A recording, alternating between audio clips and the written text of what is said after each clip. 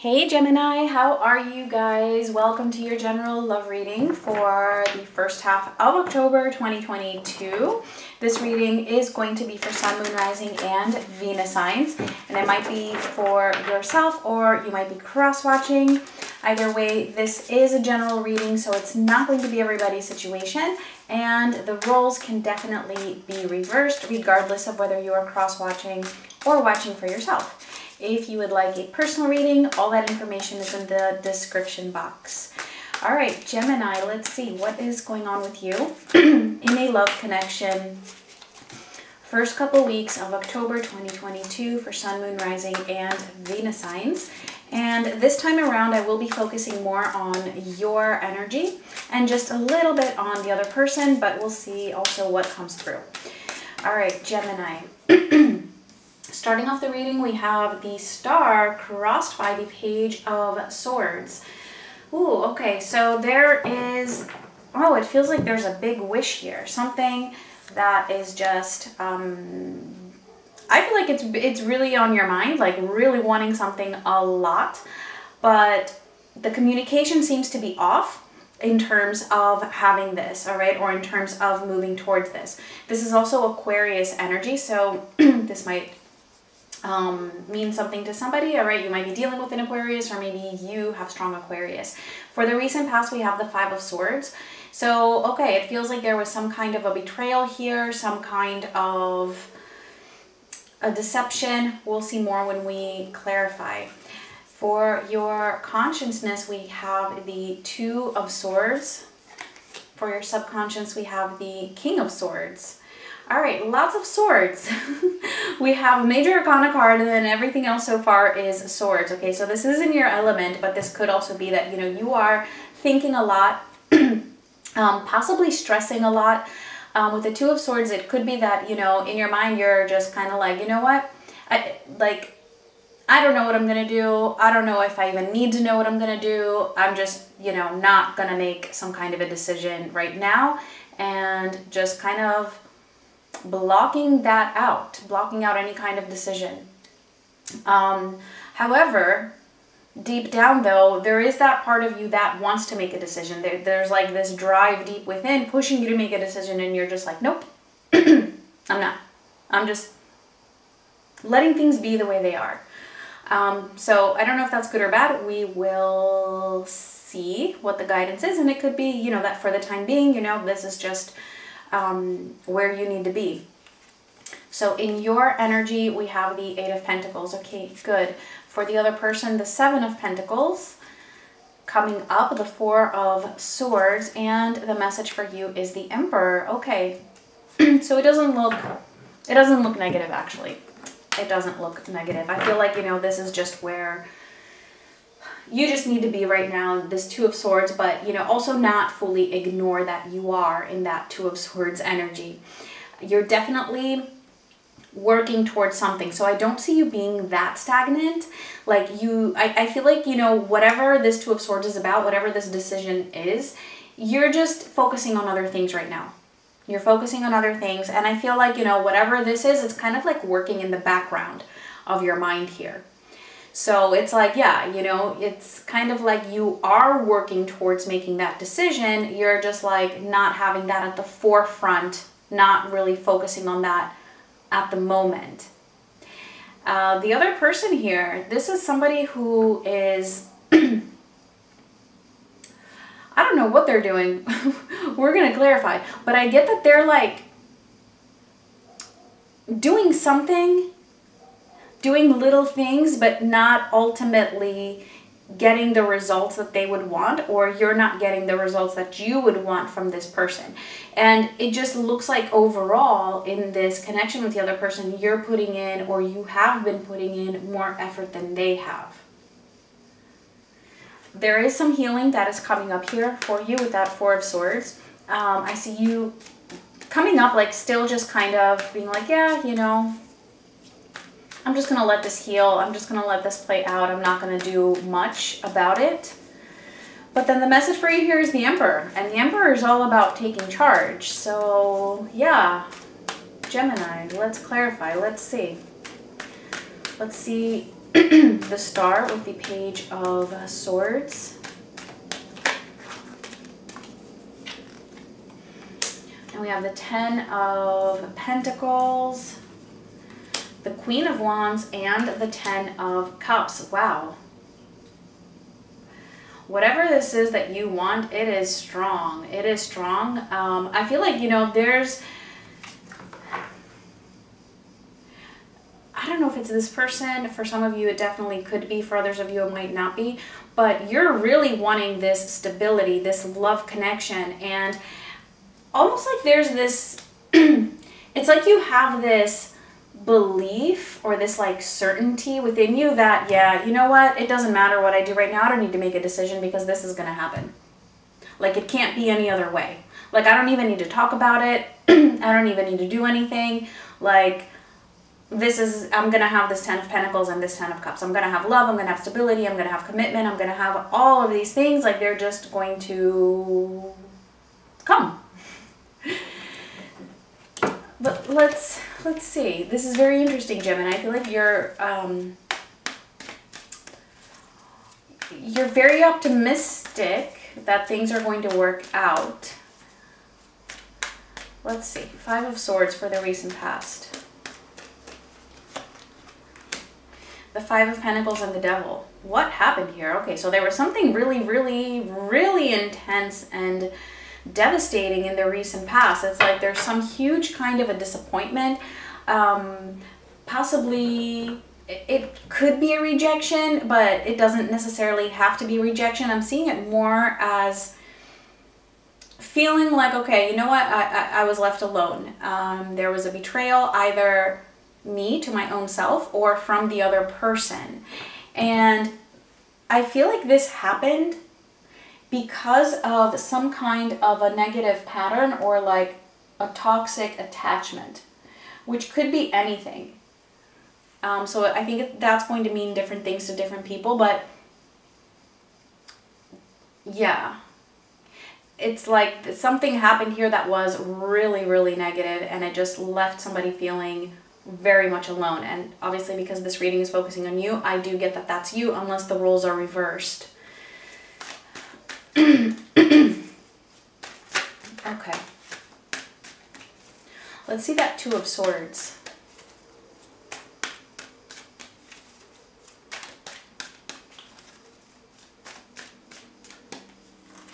Which is your conscience is the Hierophant, and the Three of Cups. Okay, so we do have Taurus showing up. We had Capricorn as well. Sorry, I do see Aries, and like I said, also Aquarius. All right, Gemini. Yeah, there's either third parties involved here, and this is why you're just like not choosing to do anything about it, or just not really taking much action. It could be that one of the two of you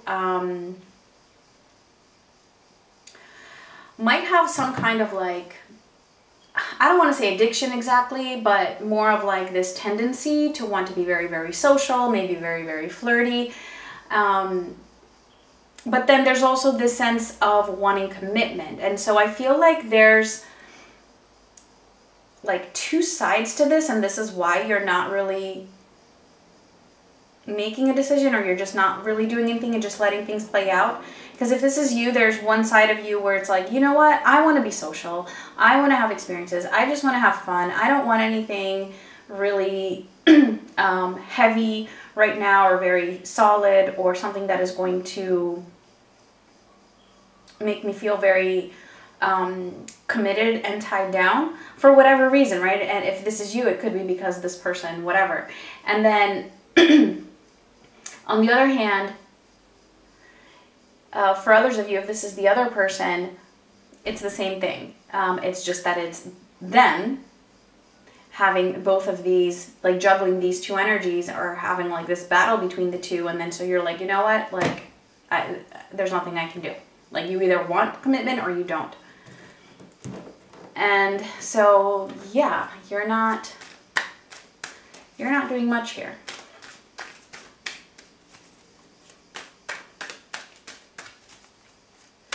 Let's see the King of Swords.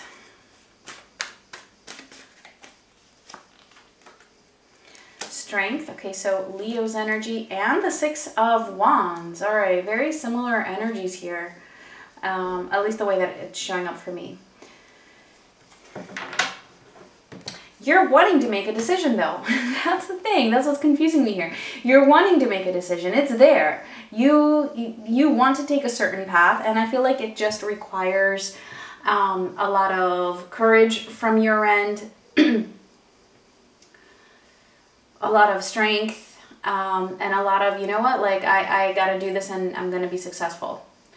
And the interesting thing is that I kind of like believe you, that like your optimism, that it's also your intuition. Like you just know. Normally I would be like, you know, get out of this Two of Swords energy. But for some reason for you, Gemini, it's feeling like, okay, you know, something might happen here for the best. Let's see the Eight of Pentacles in your energy. Because it's like you're not really stagnant. You're just not doing something right now about this because you're feeling like maybe it's not time. Okay, so for the Eight of Pentacles, we have the Five of Wands and the Knight of Pentacles. You're really focused on something here. I don't know what this is. You're focused on something where you are feeling like there might be some resistance from other people, like trying either to hold you back, or there's just, it's something that is very competitive maybe, and so you really need to focus, and that's why you're focusing. And I do see you moving towards success here. All right, we have that with the Six of Wands here and that King of Swords, and it doesn't matter this decision is that you're trying to make. You're moving towards success. It's like you're focusing on what it is that you need to focus on in order to put you on that path. And so you are very focused on that. You are taking it step by step in the way that you need to, even though it's like doing this also, it's like it's a little bit conflicting with something else, like something here to do with your connection with this person, right? Where you're not like really doing much about it. You're not making a decision. You're just letting it be. And then what you're working towards, these two things, they're somehow interrelated, but they're also like, they feel contradictory. So maybe whatever it is that you're working towards feels like it would be countering whatever the decision is that you want to make with this person here. Or it's like, yeah, they're at odds with each other. And so this can be a little bit confusing, or this might create some conflict within you in terms of your goals and what you're trying to do here, or what you're trying to work towards. But it's like, I see it working out anyway. So just, you know, go with it, I guess. That's what I'm seeing here. All right, Gemini. If this is resonating for anybody, please do leave me a comment and let me know, like, because I'd be very curious, because I can't even think of an example of this. Okay, so let's see Seven of Pentacles for the other person. The Nine of Pentacles and the Queen of Cups. So this person has an issue possibly with their sense of self-worth. I do see them working on it. This is something that they are building. This is somebody who does have a lot of love for you. They possibly have, not possibly, they do have compassion for you, but I don't know like how apparent it is. They might be keeping it to themselves, because I do see communication being a little bit of an issue here for you and this other person. But they do have this love. It's like they do feel for you, but I feel like, you know, they're just not where you are in terms of being able to focus and putting in so much effort. But whatever the case, this is somebody who is working on their self-worth and trying to boost either their own abundance. It could be money related. So this person might even feel a little bit intimidated by you, or they're just feeling a little bit low about themselves because of financial situations and feeling like, you know, that was something that would be important even if it's not important to you.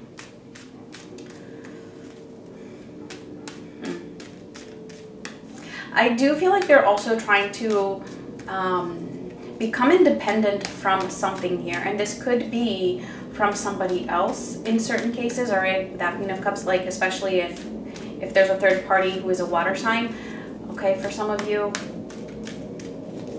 But this person is putting in some effort. They're just not getting the results that they would want just yet, but they are working towards it in a positive way.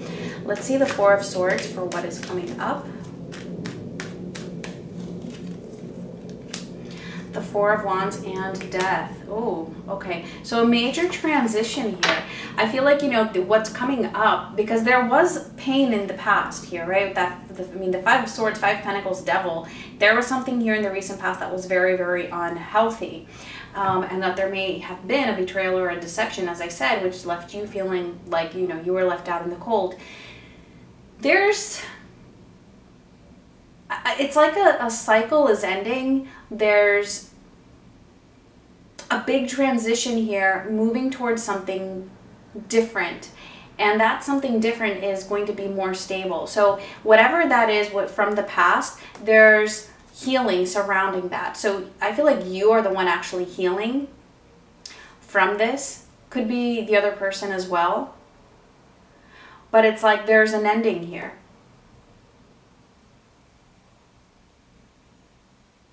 There's some kind of an ending to something that seemed to be very stable. So it could even be that you're just not having any expectations. And that's why you're in this Two of Swords. And I actually see this as a good thing, because I feel like it's leading you to more stability in whatever way. It could be in terms of a relationship, or it could be in terms of your own self. It could be in terms with this person. It really depends. Let's see the Emperor.